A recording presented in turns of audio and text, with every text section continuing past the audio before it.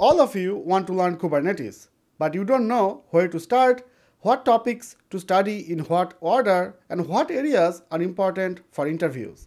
In today's video, I'm going to go over the complete Kubernetes roadmap that I followed.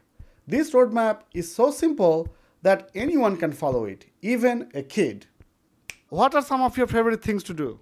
Art, reading, and Kubernetes. What are pods in Kubernetes? The smallest deployable unit in Kubernetes. Nice. What are different service types in Kubernetes? Load balancer, node port, and cluster IP. How can you encrypt traffic between the pods using MTLS protocol in Kubernetes? Service mesh. And how can people be as good as you in Kubernetes? Watch your videos and like and subscribe. And what are you going to learn next? Blockchain. Nice. High five. Kubernetes roadmap is divided into these main areas: Kubernetes fundamentals, observability, security, networking, managed Kubernetes service from cloud providers, DevOps, service mesh and API gateways, and day 2 operations. And you might be saying, how about Docker? You don't need to learn Docker separately. I will go over the Docker components or Docker areas that you need to know. I learned Docker as needed basis while learning Kubernetes. And how about different tools? If you look at CNCF landscape, there are so many tools that you'll probably go crazy learning all of those. Not all tools are important. I will call out the important tools that you should learn, and some tools are useless for interviews. So let's start with Kubernetes fundamentals. Kubernetes fundamentals are divided into basic and advanced. These topics you have to know for interviews. You cannot say, I don't know. You cannot give wrong answers on this. So first thing you need to learn is what is container orchestrator, what is Docker file, and this is where a little bit of studying Docker comes into play. You have to know how to do multi-stage build in Docker, and what are the different Docker container runtimes, and are they compatible with Docker runtimes. Then you have to go into what is Kubernetes, what are pods, what is the deployment, what is replica set, what are services, what is a daemon set, how to write and read a pod spec file, especially a deployment file with replicas, what is namespace, and some of the popular kubectl commands. I'll call out must-know topics for interviews using this small Kubernetes logo, and I put the logo on the top here because you need to know all of this. After you learn these Kubernetes basic fundamentals, then you go into Kubernetes fundamentals advanced, where you have to know ingress, service versus ingress, Kubernetes scaling, and within the scaling, you have to learn metric server, horizontal pod autoscaler, cluster autoscaler, vertical pod autoscaler, over provisioner, custom metrics using KEDA. So KEDA is one of those tools. And then you have to learn availability. Under availability, you have to know tense and toleration, and liveness, readiness, and startup probes. Then you have to learn cost optimization, and under cost optimization, you should learn the tool kubecost. Then you need to know stateful sets, and if you are using Elastic Kubernetes Service from AWS, you also need to know managed node group, Fargate, and Carpenter. And you don't need to know all of this for interviews, but the ones I put the green Kubernetes logo with, you need to learn those. After you are done with Kubernetes fundamentals, you have to study Kubernetes observability. Under observability, there are 3 big areas. First one is logs. You have to study control plane logs, how you can export control plane logs to a logging system, and the more importantly, container logs. So basically the logs from your application. Under container logs, you need to learn open source tool FluentBit and FluentD. You have to learn container insights if you are using AWS.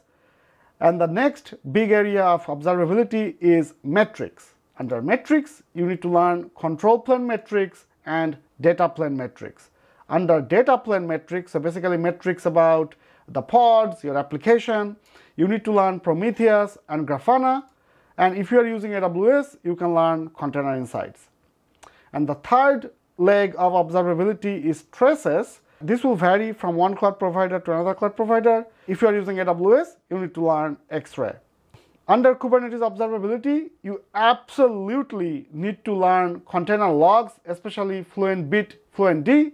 Container insights are optional. And under metrics, you absolutely need to learn data plane metrics using Prometheus and Grafana. And the other things you can skip for interviews. Next is Kubernetes security. This is super important because this is one of the hardest areas of Kubernetes because there is a lot going on. So you need to understand what is role-based access control or RBAC. Then you need to understand Kubernetes service account, role and cluster role binding and cluster role binding, kubeconfig, config map, secrets, and how different applications and users can have different access. For example, application A may be able to go to a S3 bucket or a database, application B may not. Similarly, if you have multiple users, administrators, DevOps person, and a regular developer, how can they have different accesses to this Kubernetes cluster? How to do authentication and authorization with API gateway and ingress, Open Policy Agent or OPA, security best practices, and under security best practices, you need to learn infrastructure best practices, image best practices, pod, network, incident response best practices. You have to learn Kubebench, sysdig or Twistlock, one of these tools, or Inspector if you are using AWS. If you are using EKS for AWS, you have to learn IAM role for service account or IRSA, pod security group, and AWS IAM authenticator. Within these topics, you absolutely need to learn these ones that I marked with the green Kubernetes logo. Do not skip role-based access control, service account, and IRSA if you are using AWS, because those are the very common questions in interview as well as your day-to-day real-world projects. So right around this point, you will probably feel a little overwhelmed with information, and that's okay. I felt the same way. So what I do is I go back to Kubernetes fundamentals, observability, and security and revise some of these important items and do some hands-on. Also, this is a great place for you to sip your favorite drink, rejuvenate. In my case, I'm drinking a protein shake. Also, gently click that like and subscribe button. Each like and subscribe really helps this channel grow. 85% of my viewers are not subscribed to the channel. Come on, help the brother out here. All right, now that you are feeling a little relaxed, you went through some of the items that we talked about, let's go further. Under Kubernetes networking, you need to know how IP addresses are allocated. What I mean by that is how each pod gets its own IP address. If you are running out of IP address, how can you add more IP addresses to the cluster?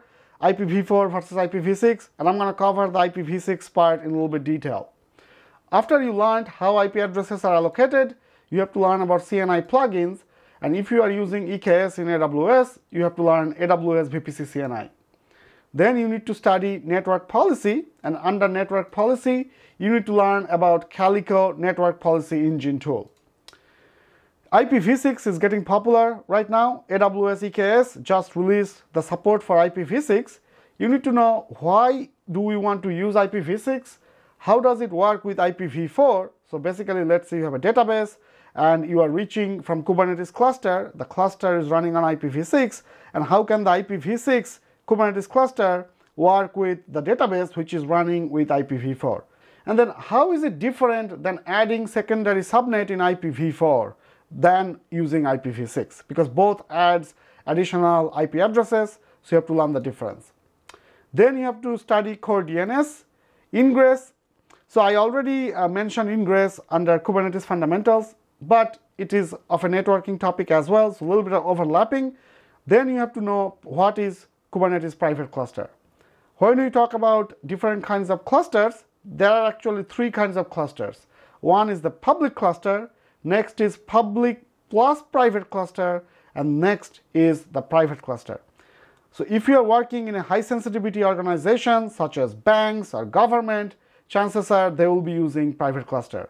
So if you are going for interviews to those organizations and if you know private cluster, they will be impressed. What are the absolute minimum that you need to study for Kubernetes networking? How IP addresses are allocated, network policy, IPv6, just the why part, and you need to know ingress. At this point, you have a pretty good understanding of Kubernetes concepts. So now you need to move on to Kubernetes service from one of the cloud providers. So you just have to pick one. You don't need to do multiple. You can pick EKS if you are working on AWS, AKS for Azure, or GKE for GCP. I'm a little biased. I work for AWS, so I hope you pick EKS. Then under that managed Kubernetes service from cloud provider, you need to know the advantages of managed Kubernetes service, such as managed control plane, and then you need to know the integration with other cloud services within the same cloud provider, and you need to know how does it integrate, especially with storage, workflow engines such as step functions, and security concepts.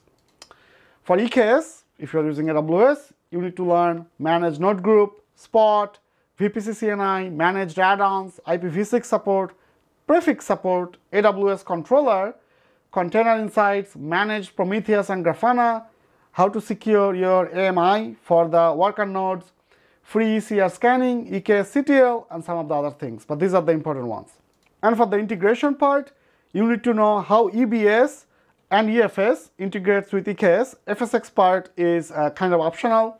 You need to know how EKS can be called from step function. For the security integration, you need to know how IAM, Inspector, and Security Hub integrates with EKS. And then you need to know gaps of managed Kubernetes service. A lot of the time, interviewer will ask you, okay, Mr. Candidate, you are saying you worked on EKS. Can you tell me one area where EKS had some gaps and you wish AWS fixed those gaps? This tests whether you actually did something on EKS, did some hands-on. For those, look up the open roadmap. AWS especially has the EKS roadmap in GitHub. I'll give the link in the description. You can check some of the areas where AWS team is researching or work on progress, and you can mention one of those. And under the managed Kubernetes service from cloud providers, you absolutely need to pick one, and you need to know the advantages of managed Kubernetes service, especially the managed control plane. Interviewer might ask you, what do you mean by managed control plane? Can it scale? Do you have to manage etcd, etc.? Next, Kubernetes DevOps. You need to know the DevOps flow to deploy into Kubernetes. By DevOps flow, I mean the high-level flow. If the interview asks you, hey, can you describe the CI and the CD part of deploying an application into Kubernetes? So you need to know the high-level design. Next, you have to learn at least one of this container repository from, you can choose Docker Hub, ECR if AWS, or JFrog if your organization is using JFrog. Next, you need to learn GitOps, and within GitOps, you need to learn at least Argo CD or Flux. You can pick one of those. Then you need to do the hands-on part. You have to learn how to implement an application into a cluster using at least one of the DevOps tool. You can use Jenkins or Jenkins plus GitOps or GitLab if you want. But I just put Jenkins here because Jenkins is still the king of all DevOps tools. Then you need to learn blue, green, or canary deployment using service mesh. Then you need to know operator and controllers. You only need to know the theory for interviews rarely. Not many interviewers will ask you about controller and operator. And then you need to learn cluster API or CAPI. And within all these topics, you absolutely need to know these ones for your interview. All right, moving into a little complicated part, service mesh and API gateways. You need to know service mesh architecture, service mesh benefits, especially the encryption part, and then how to throttle, circuit break, retry using service mesh. How does service mesh authorization works with third party such as Okta, Active Directory, etc. How do you scale using service mesh metrics? So CADA comes into play here as well. How to do blue, green, canary deployment using service mesh. Again, some of the items are overlapping because they fall into multiple categories. You have to learn at least one of the service mesh product such as Istio or AppMesh if you are using AWS. Next, you need to learn API gateway. So by API gateway, I mean how can you create an API and the backend of the API will be Kubernetes cluster pods. There are two ways to go about here. One is the API gateway, which is a separate service. For example, if you are using AWS, Amazon API gateway, how it interacts with EKS cluster. Alternatively, you can also learn API gateway running on Kubernetes. For example, Glue, Kong, MuleSoft, that you can run as an open source tool inside the Kubernetes cluster and create your APIs there. So for interviews, you need to know service mesh architecture and the service mesh benefits, and you should be fine. Now let's move on to Kubernetes day 2 operations. So this is more relevant for Kubernetes administration.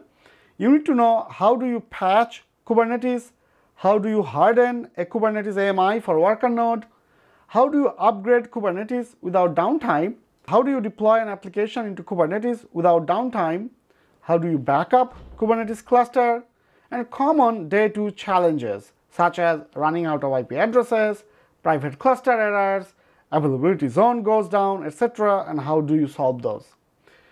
Within these topics, you need to know the upgrading Kubernetes without downtime, deploying application, as well as some of the common day 2 challenges. I gave this not a green color to show that you cannot learn all the common day 2 challenges, but if you have something on your head to answer in the interview, that would be good. So the big question is, these are a lot of things. And remember, this is a full Kubernetes roadmap. If you follow this roadmap, by the end of it, you will be a Kubernetes expert. But for your interviews or day-to-day work, do you need to know all of this? No. For example, I myself don't know service mesh in super deep level, and I'm doing fine. So again, you don't need to stress about knowing everything. Just follow the topics that I marked as mandatory and you will be fine. So next question generally what I get is, how long would this take? If you already have a full-time job and you only have like an hour every day, it will take you from 4 to 5 months to do this. But if you are a student and you're learning Kubernetes, then you can get it done within 2 to 3 months. On that note, I do have a best-selling and highest-rated Kubernetes course on Udemy. You can check it out if you're interested, but that's okay. If you have some other course or you want to learn from YouTube videos, open source documentation, that's totally fine as well. All my courses comes with a 30-day money-back guarantee. So if you start the course and you don't like how I am teaching or you don't like the course in general, you get your money back, no questions asked. I'll give the link in the description. Please click that like button, subscribe, and put a comment. Each like, subscribe, and comment put this video in front of new viewers. Only 15% of the viewers are subscribed to this channel, so please subscribe and help me out. Alright folks, that's it for this one. I'll see you guys and girls in the next lecture. Bye.